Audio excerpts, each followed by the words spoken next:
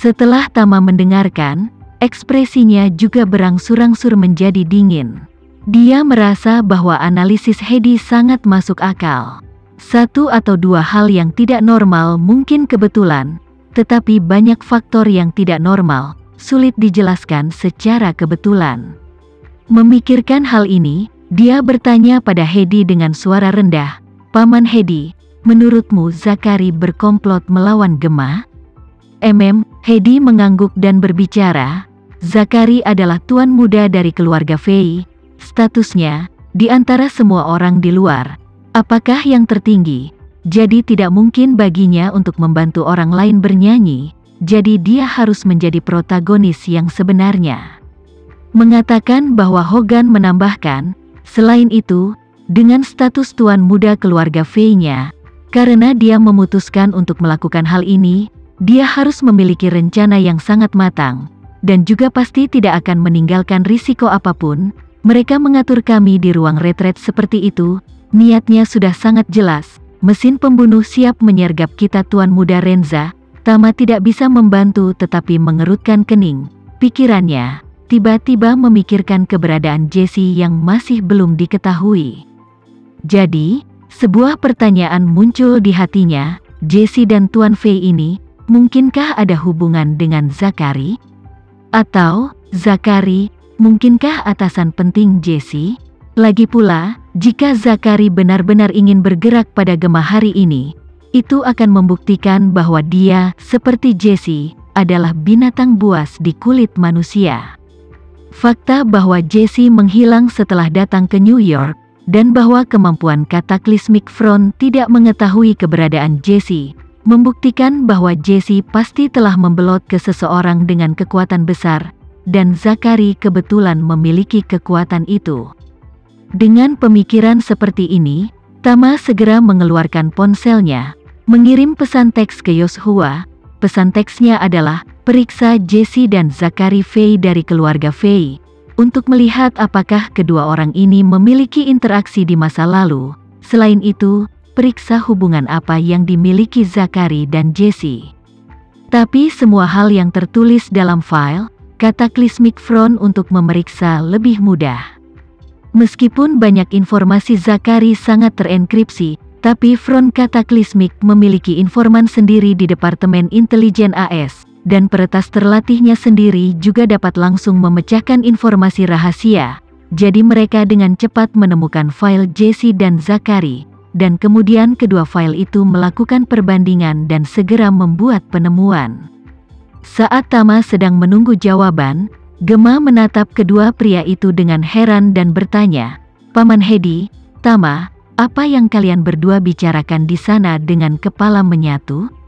Secara misterius, Tama tersenyum tipis dan berkata dengan santai, "Saya cukup ingin tahu tentang Tuan Muda Fei itu, jadi saya bertanya pada Paman Hedi tentang hal itu." Gema bertanya dengan bingung, "Tama, kenapa kamu penasaran dengan dia?" Tama hendak berbicara ketika dia tiba-tiba menerima pesan teks yang menunjukkan, "Pak Renza, ayah Zachari bernama Adam Fei, kakeknya adalah Daron Fei, dan sisanya masih diperiksa." Ketika Tama melihat ini, dia tahu bahwa Zachari ini sebenarnya adalah keponakan Sinta. Jadi, dia berkata kepada Gema, "Kebetulan, saya kenal bibi Zachari ini." "Ah," Gema terkejut dan bertanya, "Bagaimana kamu tahu bibinya?" Tama tertawa, "Ceritanya panjang." Pada saat ini, telepon Tama menerima pesan lain. Tuan Renza, Jessie, dan Zachari dulu kuliah di universitas yang sama, dan mereka berdua belajar di universitas pada waktu yang sama. Tumpang tindih, yang setidaknya membuktikan bahwa keduanya adalah alumni dari angkatan yang sama. Persetan, Tama mengutuk di lubuk hatinya. Untuk informasi ini, hatinya segera jernih. Mau tidak mau berpikir, di mana-mana kami mencari Jessie ini dan tidak dapat menemukannya. Jadi dia datang ke New York untuk bergabung dengan Zachari. Keluarga Fei kuat, dan New York adalah halaman belakang keluarga Fei. Kekuatan dan sumber daya mereka di New York dapat dibandingkan dengan Cataclysmic Front. Jika Jessie bersembunyi di keluarga Fei, front bencana mungkin tidak dapat menemukan keberadaannya bahkan jika mereka mencari 1 bulan lagi. Dengan demikian, Tama sangat yakin bahwa makan malam amal hari ini diatur oleh ZACHARI untuk Gemma, dan kemungkinan besar Jessie berada di balik plot. Pada saat ini, ekspresi Tama menjadi sangat jelek. Dia benar-benar tidak menyangka bahwa tuan muda dari keluarga Fei akan begitu berani untuk menggerakkan bahkan saudara perempuannya. Pada saat ini, Hedi juga melihat bahwa ekspresi Tama tidak benar, dan dengan cepat berbisik, "Tuan muda Renza, jika pihak lain benar-benar memiliki niat buruk, hanya dengan beberapa pengawal di luar, saya khawatir itu sulit untuk dihadapi, dan saya berspekulasi bahwa pihak lain pasti akan melakukannya. Pilih untuk bergerak pada kami ketika makan malam amal resmi dimulai. Jadi sepertinya kita hanya punya sisa waktu 5 menit. Mengatakan bahwa dia segera menambahkan, "Saya memiliki penangguhan hukuman. Hubungi 911 segera sekarang dan beritahu mereka bahwa seseorang di sini menggunakan bahan peledak untuk merencanakan serangan teroris." Di New York, serangan teroris adalah insiden tingkat tertinggi. Begitu polisi menerima alarm terkait serangan teroris, polisi menjadi sangat serius. Tim operasi khusus akan tiba dengan helikopter dalam waktu 5 menit, dan dalam 10 menit setelah menerima alarm. NYPD setidaknya akan menarik lebih dari 300 petugas polisi dari daerah sekitarnya ke tempat kejadian untuk mendukung. Terlebih lagi, ini adalah milik keluarga Fei. Tuan muda keluarga Fei ada di sini malam ini. Polisi hanya akan menganggapnya lebih serius dan tidak akan berhenti sampai tempat itu terbalik. Pada saat itu, gelombang besar SWAT dan polisi akan dapat sepenuhnya mengganggu rencana mereka untuk malam ini, dan kita akan aman untuk saat ini.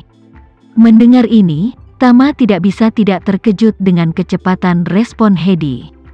Dia tidak menyangka bahwa Hedi akan dapat menemukan serangkaian solusi dalam waktu sesingkat itu.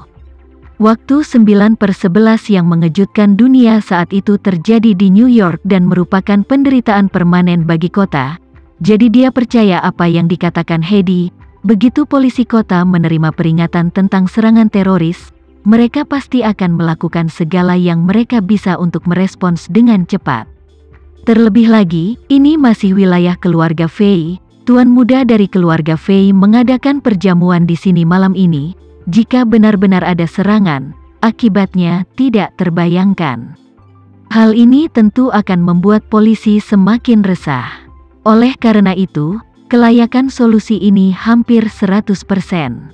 Namun, Tama tidak akan menggunakan metode Hedi. Dia tersenyum tipis dan berkata kepada Hedi, "Paman Hedi, menangkap orang dewasa di tempat tidur, menangkap pencuri untuk menangkap barang curian. Jika Anda tidak menangkap pencurinya, tapi ingin kabur dengan hartamu, kamu bisa kabur sebentar, tapi tidak seumur hidup. Selama pencuri itu masih di sini, dia akan terus memikirkan hartamu." Setelah mendengar ini, Hedi berkata dengan ngeri, "Tuan muda Renza, pihak lain adalah tuan muda dari keluarga Fei. Kami tidak tahu berapa banyak ahli top yang bekerja di bawahnya. Dengan pengawal kita sendiri, aku khawatir kita bukan lawan mereka.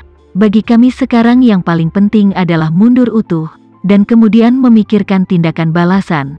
Tinggal di perbukitan hijau, tidak takut tidak ada kayu bakar." Tama mengangguk dan berkata sambil tersenyum, "Paman Hedi, jangan khawatir, tidak peduli apakah dia babon atau monyet, selama aku di sini, tidak ada yang bisa melakukan apapun." Hedi tidak memahami tanggapan ini. Dia telah memberitahu Tama sejauh mana bahaya masalah ini tanpa syarat, tapi Tama tidak tergerak sedikit pun. Dia tidak bisa membantu tetapi diam-diam menghela nafas. Tuan muda Renza tidak akan benar-benar berpikir bahwa dia bisa mengendalikan situasi seperti itu. Memikirkan hal ini, dia hanya bisa menahan. Dibandingkan dengan Tuan muda Cahya Renza, meskipun Tuan muda Renza berani, tapi gambaran besarnya masih jauh lebih buruk. Jika kita tidak bisa melarikan diri hari ini, Tuan muda Cahya Renza tidak akan punah.